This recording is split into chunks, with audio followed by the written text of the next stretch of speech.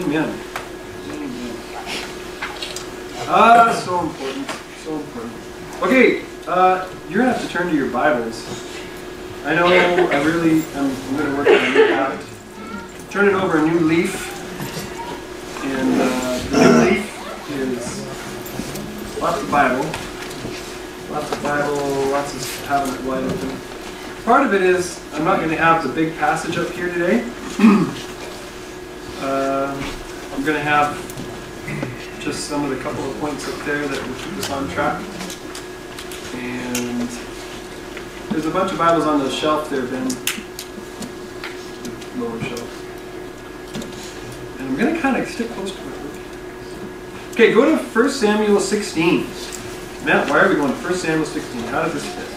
Well, honestly, we're just going to start reading, and then I'm going to try to make it make sense later. We're going to do it backwards. We'll do it backwards today. But you'll need your Bible because we're going to keep referring to it as we go.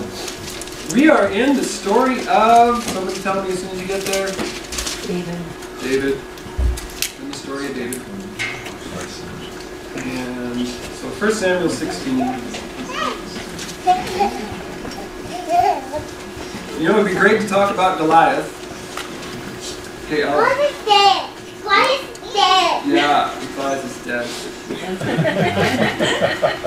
Hey, Ella, who killed Goliath? Who killed him? David. Did he chop off his head? Yeah, chopped off his head. She likes acting out that part. We didn't actually teach her to act it out. It really was that. I'm calling it spiritual. And it's not just because Ella loves that story, but it's time for us to cover some other ground to help us get to the same place. Okay? So let's just read. We're not going to be able to read the whole thing. There's a lot we're going to get out of. We're going to have way too much to talk about today, just off of what we read, but we're going to get into it. Okay. So just the anointing passage all the way up to 13. Here we go. The Lord said to Samuel, "How long will you grieve over Saul, since I have rejected him from being king over Israel? Fill your horn with oil and go. I will send you to Jesse the Bethlehemite, for I have provided for myself a king among his sons." And Samuel said, "How can I go? If Saul hears it, he will kill me." And the Lord said, "Take a heifer with you and say, I have come to sacrifice to the Lord, and invite Jesse to the sacrifice. And I will show you what you shall do, and you shall anoint for me him whom I declare to you." Samuel did what the Lord commanded and came to Bethlehem. The elders of the city came out to meet him trembling and said, "Do you come peaceably?" And he said peaceably, "I have come to sacrifice to the Lord. Consecrate yourselves and come with me to the sacrifice." And he consecrated Jesse and his sons and invited them to the sacrifice. When they came, he looked on Eliab, the oldest, and thought, "Surely the Lord's anointed is before him," as in this will be the king. 7. But the Lord said to Samuel, "Don't look on his appearance or on the height of his stature, because I have rejected him. For the Lord sees not as man sees. Man looks on the outward appearance, but the Lord looks on the heart." Then Jesse called Abinadab and made him pass before Samuel. And he said, "Neither has the Lord chosen this one." Then Jesse made Shammah pass by, and he said, "Neither has the Lord chosen this one." And Jesse made 7 of his sons pass before Samuel. And Samuel said to Jesse, "The Lord has not chosen these." Then Samuel said to Jesse, "Are all your sons here?" And he said, "There remains yet the youngest, but he's keeping the sheep." And Samuel said to Jesse, "Send and get him, for we will not sit down till he comes here." And he sent and brought him in. Now he was ruddy, which means reddish, and had beautiful eyes, and was handsome. And the Lord said, "Arise, anoint him, for this is he." Then Samuel took the horn of oil and anointed him in the midst of his brothers. And the Spirit of the Lord rushed upon David from that day forward. And Samuel rose up and went to Ramah. Okay.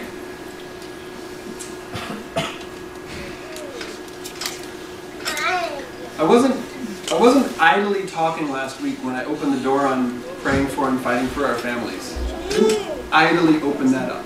That was somewhat calculated. How can we take back other territory if we still have territory in our own house to take? Is that fair? How do we make progress while we're still hindered here? It's not meant to be mean sounding, it's just a fact, isn't it? Isn't it just a fact? Didn't Jesus say that he was about to go to the cross and he said, the ruler of this world is coming, but he has nothing in me. So there is this spiritual principle where, and we see it in the story of the conquering of the land, where getting the Amalekites and the Canaanites and the Philistines out of the land allows for the fullness of what God wanted for the land. So here we are. I want to be able to give our families a tool here this morning and over the next little while. Tools to keep our territory. Can I get an amen? And expand our territory. To keep and expand the territory that God has in our homes.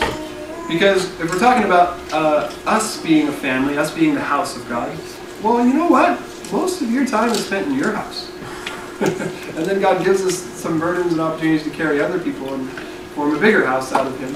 But we're going to learn how to handle bigger houses in the smaller house called our house. Well, you say, I don't have a family except family members. I'm a young man. I'm not the patriarch of a household. Well, you know what? One day you're going to be. Daniel, one day you're going to be. God's going to give you a beautiful Brazilian girl. You get married. You're going to have Brazilian babies. And you're going to have to learn how to keep and hold the territory of God for your family. Right? Isn't this true? Isn't it true? So what we're going to see in the story of David is we're going to see the Israelites hadn't kicked out all of the ites out of the land. You know where the Philistines lived? In Israel. In Israel, along the coast. Some of the best land. Some of the most fertile land. Philistines moved in there, that was their land. And you know whose land it was supposed to be? It's Israel. And those Philistines didn't get kicked out until David came. God used David to finish off the expansion of the land that was properly God's. Can we see spiritual principles in this? So in preparing the land, we see the biblical character God used to clear the land and remain foreigners, who had the vision of the house of God at the end of his life, saved up a lifetime of money for the spoils of war for the house that God would dwell in, and whose character showed extraordinary understanding of God's desires, was all David. So we're going to get a lot out of David. We're going to get a lot out of David. And the first step is the first verse. Watch this. The Lord said to Samuel, how long will you grieve over Saul, since I have rejected him from being king over Israel? Fill your horn with oil and go. I'll send you to Jesse the Bethlehemite, for I have provided for myself a king among his sons.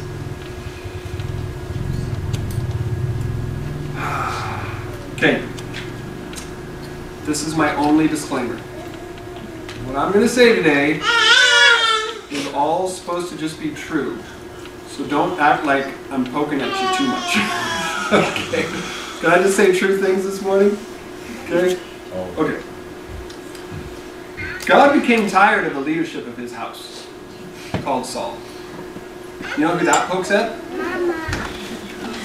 Me. That pokes at Matt Enns, one of the leaders of God's house here.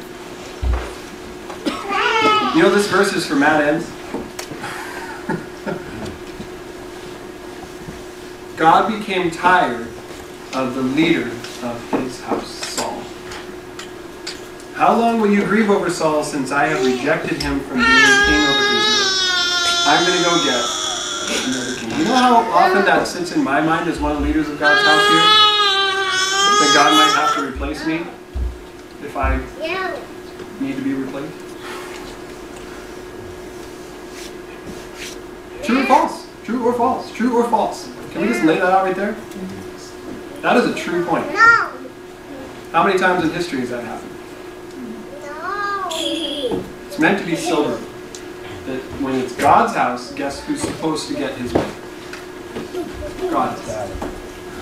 And so God appoints shepherds, He appoints leaders in order to get what He wants. Wow. So God rejected Saul. Can I just turn it on to our houses? Whose house is our house? Our homes. 247 Aspen Street. Your house. Who's the God over that house? Supposed to be God. So in that same way, God appoints or allows or endows. So our house is not supposed to be just our house. We are under the authority of the Lord if our house is the Lord's house, our individual home. And God wants to have a house that is for Him. In our house, 247 Aspen. It's His house. And God reserves the right to help kings along and remove kings and put kings in.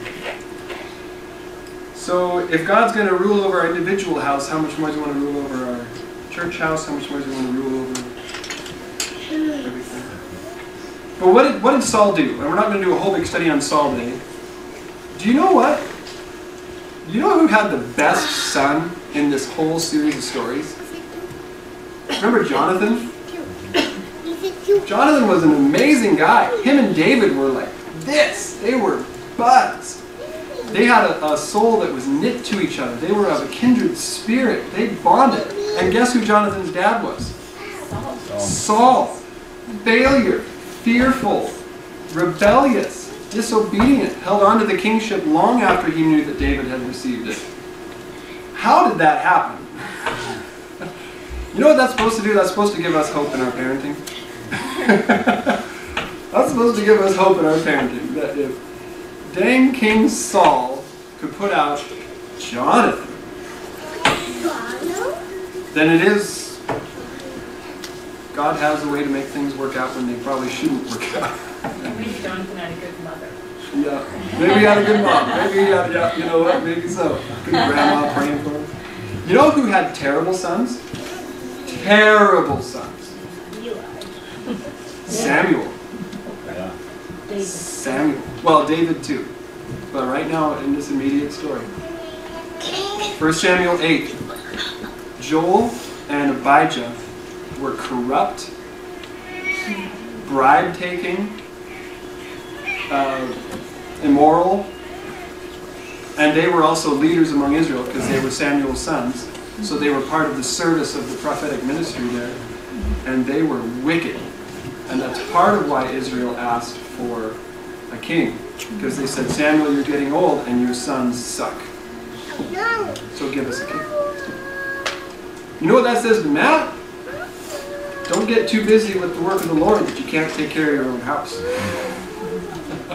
Does that speak to anybody else? Does that speak to anybody else? You know who did a good job in this story? Jesse, son of Obed. Jesse, the son of Obed. Because who was one of his sons? David. Where did David learn some of his basic skills of worshiping the Lord and going to sacrifices and presenting offerings to the Lord? He got it from his dad. And when Goliath and the Philistines show up in the next segment of the story, the oldest three sons of Jesse, they're right there. We're going to defend the name of the Lord. We're going to fight Israel's armies. Where did they get that vigor from? Their dad. They got it. It's a family thing. Why did David want to fight? Because it was a family thing. Can I ask this question? Do our families know why we exist as a family? Can we say our family exists so that the name of the Lord will be great in the land? And then they come on board with that agenda. We as a family exist so that the Lord's name will be great in the land. Because then when the three oldest sons of Jesse hear that the Philistines want to take on Israel, they're there because they're part of the family. David wants to join them, but he's too young and he's watching the sheep.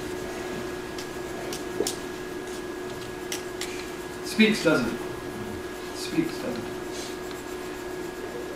For you young men who are going to have families one day, you will win. You're going to be part of families one day. Will the family know why the family exists? Will they know? Will they be part? So, Samuel did not order his house correctly. But isn't that interesting? God didn't hold it against Samuel. Can we hear that too? Can we hear that by the grace of God?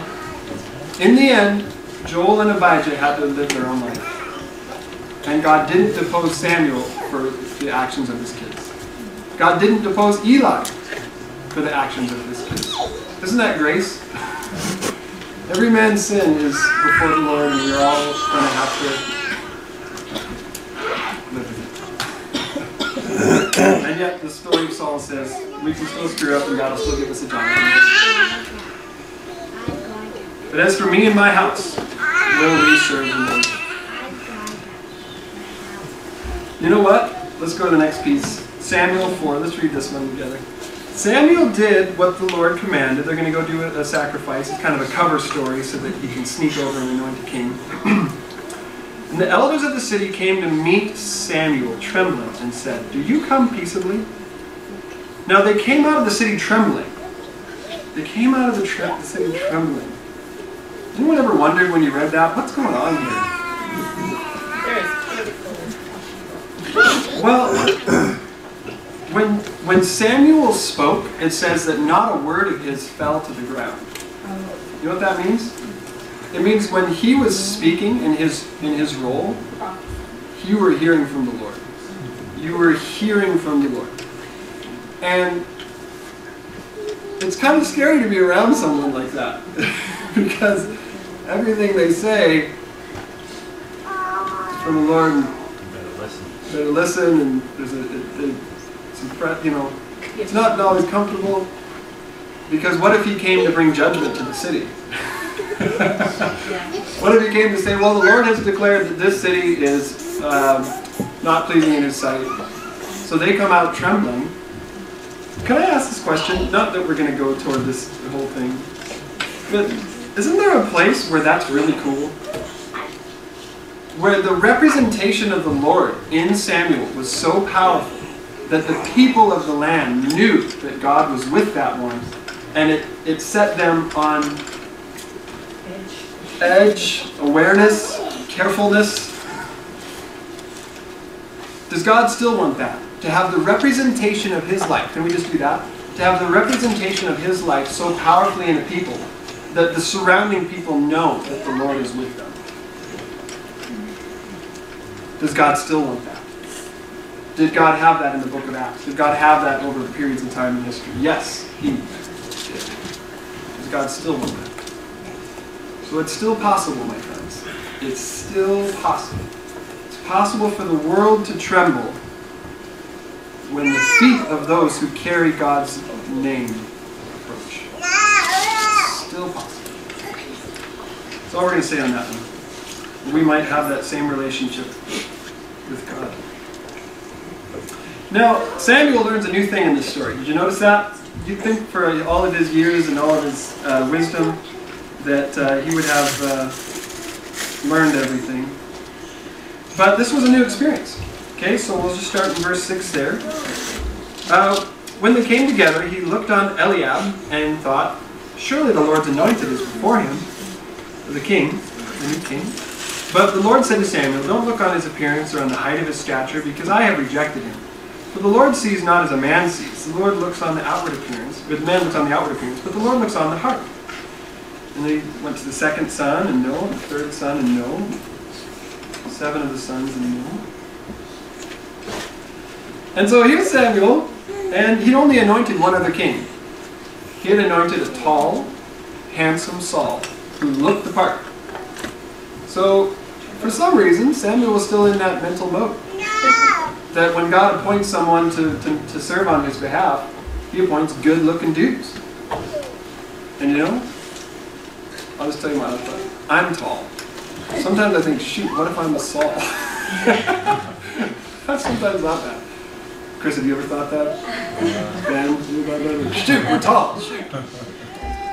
Wish we were all built. We'd be just fine, right in the Lord's will. He's not here to defend himself, Mel. I can get away with that. Wish we were all there. I do wish that sometimes.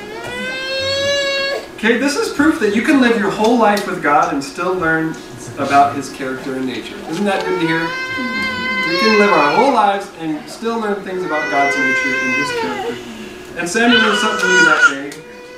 And what did he learn? He learned that what God was looking for in His people is the heart. What God was looking for in His people is the heart. So all you ugly people in here, But David has beautiful eyes. let's not talk about that. But he's one. Well, that just means he had a little bit of reddish tinge. Alright. So Leah's saying everyone has to be beautiful. Well, I don't know. David, it didn't say David was ugly. He was He was handsome and wonderful. Actually, it does say he was handsome. I'm just saying. All the women thought he was pretty good. Well, you got a lot of wives out there, though, that's for sure. Which we won't talk about today. We're not going to get into that today. Okay? He was looking for the heart. And you know what? As beautiful as David was, he was the runt of the family. Right? Samuel has come. We came trembling. He invited us to a feast. Let's all go. All except the one who is always rejected. The one who's the little one. The one who's the best. Okay.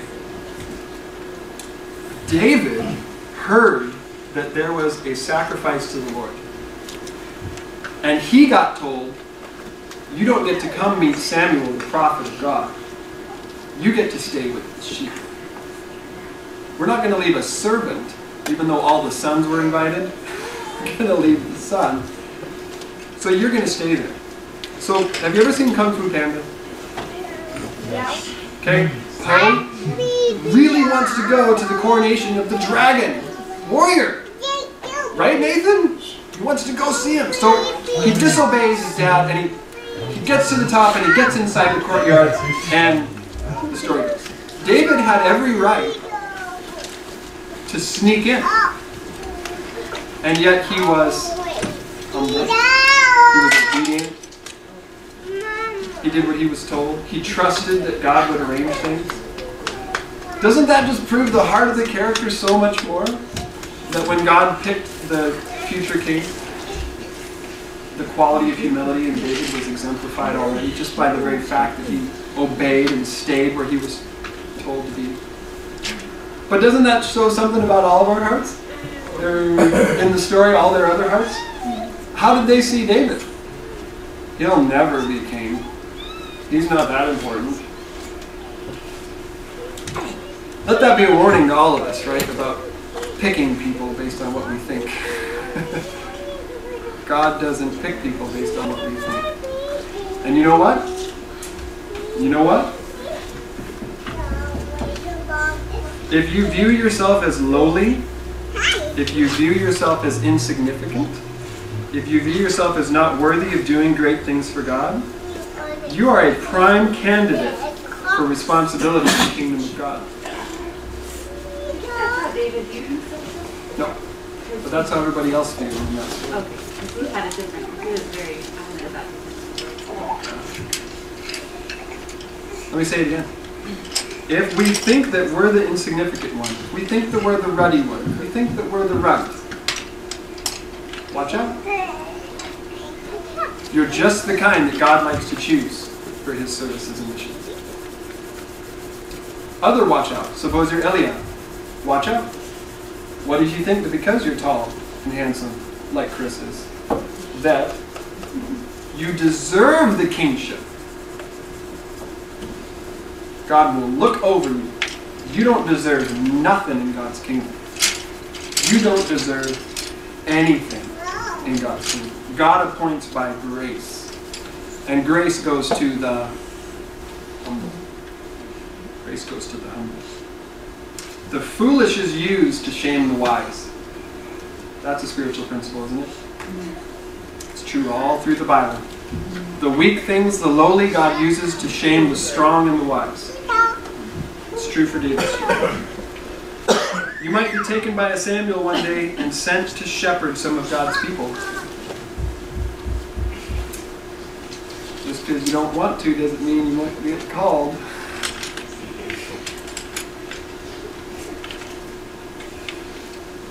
Where did David get his qualifications? Guys, every future work that God will do with us has a proving ground. You guys understand that? Do we understand that? Every future work is based on a past proving ground. Where was David's proving ground to be a king in Israel? Taking care of sheep. What's the lifestyle of one who watches sheep in that era?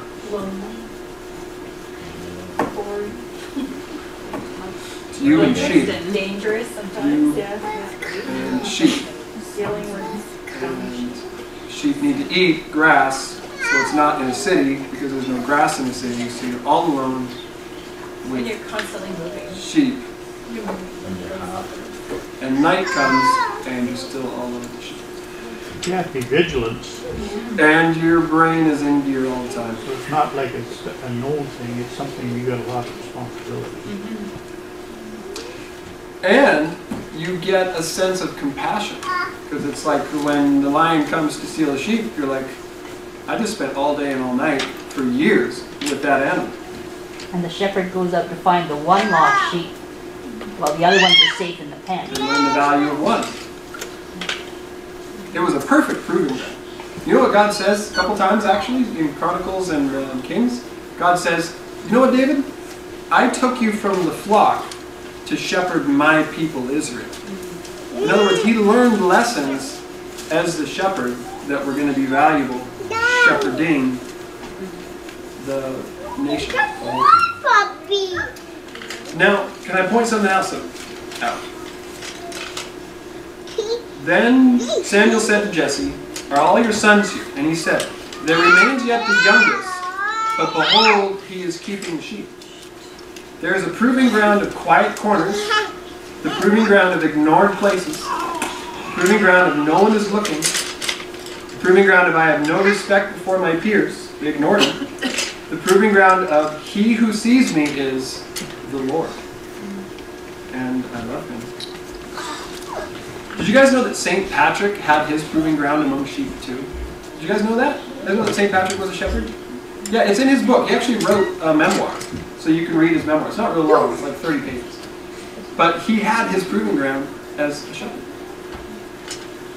And I would pray as many as 100 prayers a day to the Lord. That's how he says it.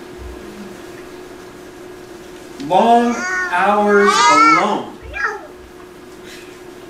Isn't that what David had? Long hours alone. Long hours quietly contemplating the glory of the God of Israel. Long hours in silence. He had a harp. We'll learn about that in the next story. He learned to write music to the Lord. We'll learn about that. Quoting the scriptures, meditating on the law. Can I say something? And I am totally poking at every young person in this room. But I am afraid that our iPhone generation does not know silence. And that one of the chief casualties of that is it might cost us being a future David for God. Because there's a proving ground of being able to sit with the Lord for long periods of time. It's just true. It's just true for all of us. And the problem with the constant... Some parent give me a head nod. That there's a constant attention grab that suddenly the mind no longer knows how to get to that place where it can just hear from God and commune with Him and be with Him in silence. Thank you, I'm not saying burn your iPhone, but I am saying God looks at the heart that's looking at Him. And if we're never in silence, it's going to be hard to look. Taking time to be silent, taking time to be holy. All David had was trees, rocks, harp, and sheep.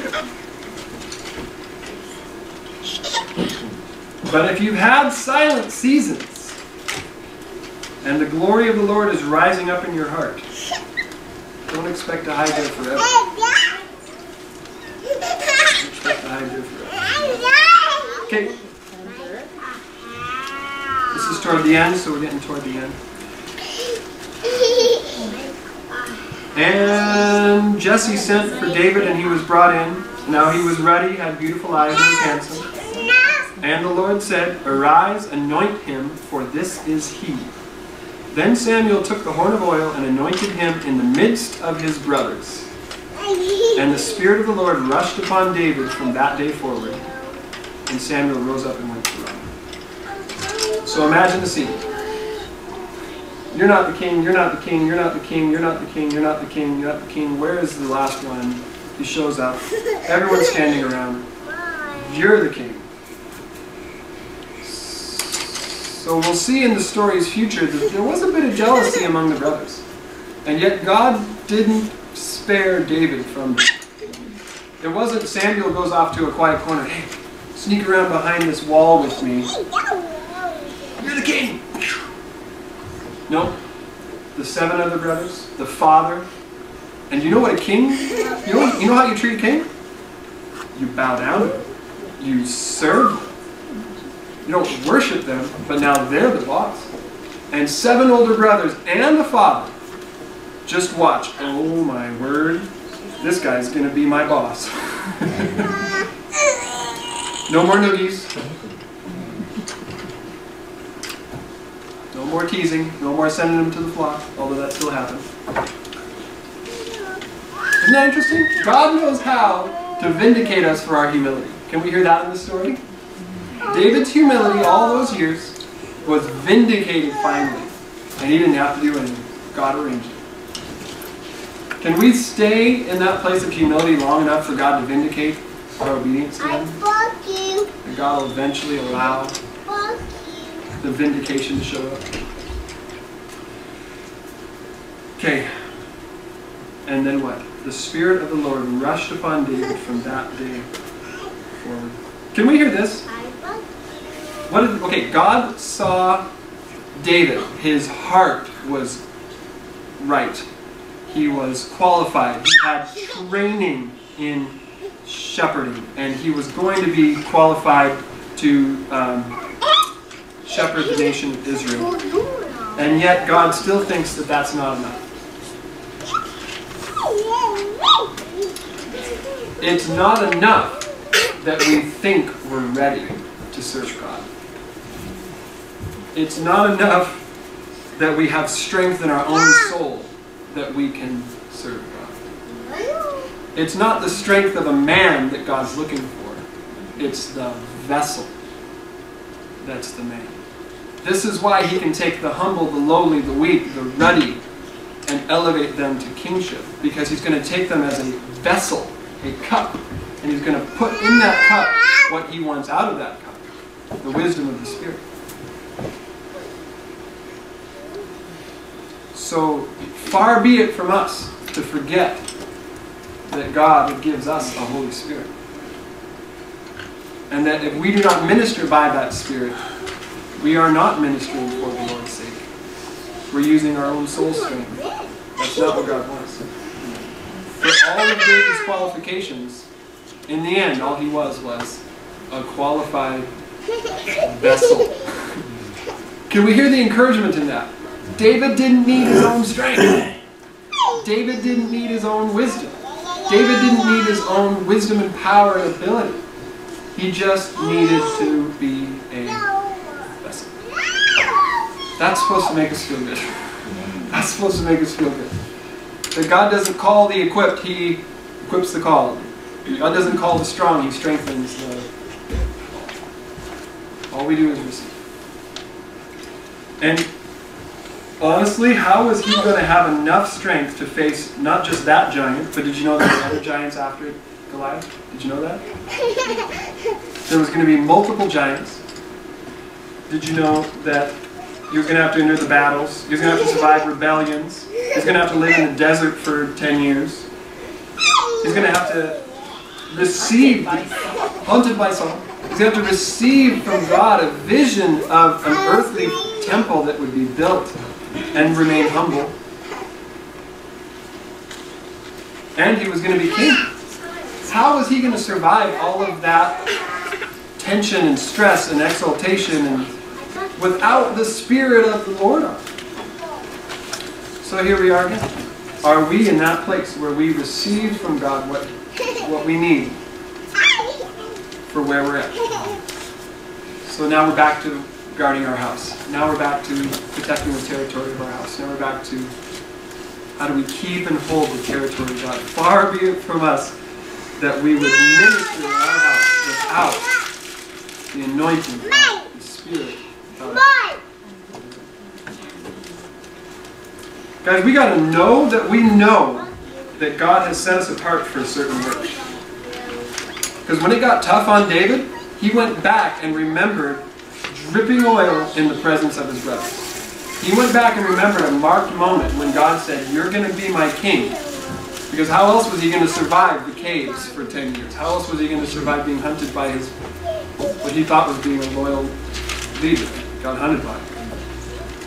When he had to be a madman before the leader of the Philistine army. How was he going to survive? He knew that he was called because of that moment, because of that moment. We got to be put into motion by a force of divine will and energy. We got to have a power on us so that it's the Lord's power. How else can David enter the battle with Goliath with this kind of flippant confidence? You have the Spirit of the Lord. You have the Spirit of the Lord. So, my friends, we've all got a call to our own house.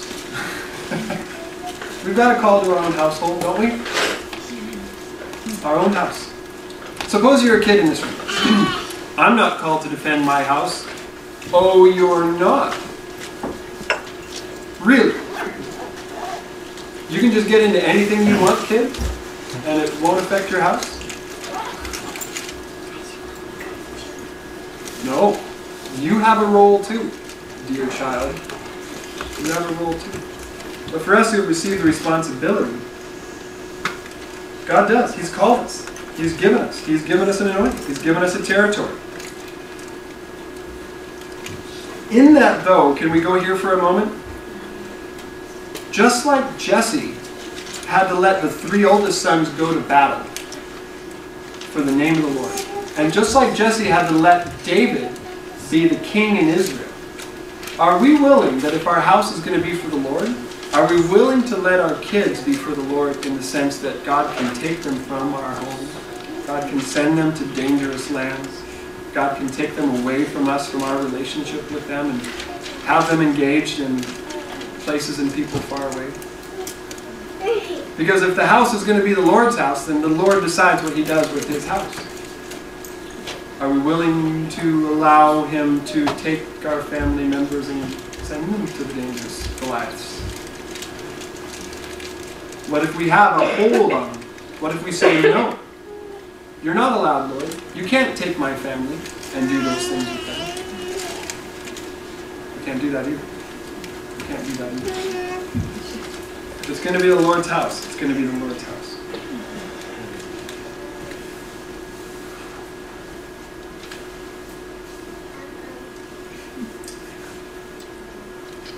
All right, my friends. That's all I got for us. What do you got? What do you think?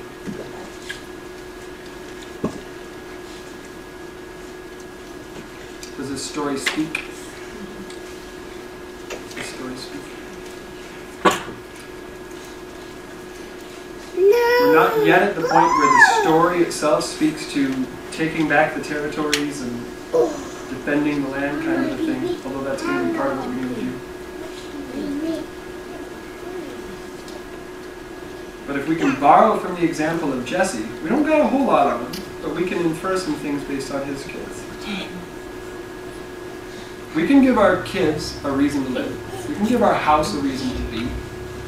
It's for the name of the Lord. It's for the name of the Lord. And we can give our house here, our collective house, of whom we are all stones, living stones. That this house, does it exist for the name of the Lord? May it be so? Yes, I think it does, but yes, we have to say it. We have to state it. Assuming that our kids are just going to pick up on some of this stuff is a little risky. Because if it's not worth saying and everything else is worth saying, then they're going to pick up on what we say too. I know we got to set examples, I know they got to follow our example, but if we never say it, how will they ever say it? How will it be a principle that they can live with? No. Can we say here now, this house, this, it's not the church building, not the church service, this body of people, can we say that it exists for the name of the Lord in this area? I think so. Why else would God have placed it here? It exists so that the Lord can get what He wants out of it and out of around.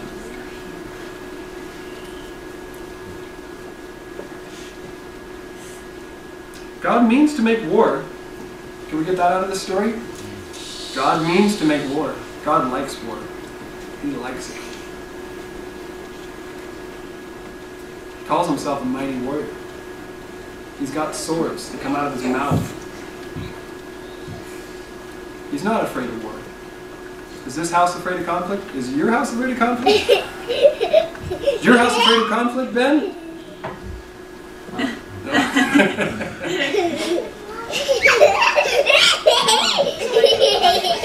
We're headed into conflict, my friends. We're headed into conflict. Alright. Can we just do the Lord's Prayer together? Can we just do the Lord's Prayer together and then we can be wrapped up? And the Lord's Prayer we're saying because it talks about your kingdom come, your will be done. And we're going to say that together as a group. Our Father, who art in heaven, hallowed be thy name. Thy kingdom come, thy will be done, on earth as it is in heaven. Give us this day our daily bread, and forgive us our trespasses, as we forgive those who trespass against us. And lead us not into temptation, but deliver us from evil. For thine is the kingdom, power, and glory, ever and ever. Amen.